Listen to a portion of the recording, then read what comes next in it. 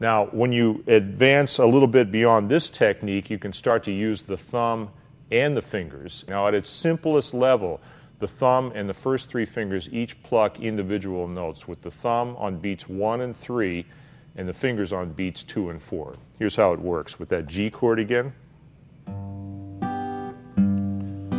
I'm tapping my foot, 3, 4, 1, 2, 3, 4, 1, 2, 3, 4. Now, in my right hand, I've got these three fingers all in a bundle, and each finger is assigned to a different string, all along the top there. And I just pluck up, pulling my finger toward the palm of my hand. So the thumb comes down, the fingers come up. And it takes a little bit of practice just to aim the fingers at the correct strings. But once you get into the feel of it, it's pretty intuitive.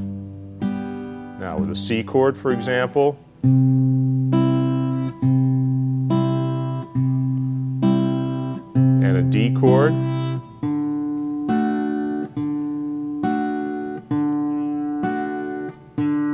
back to G.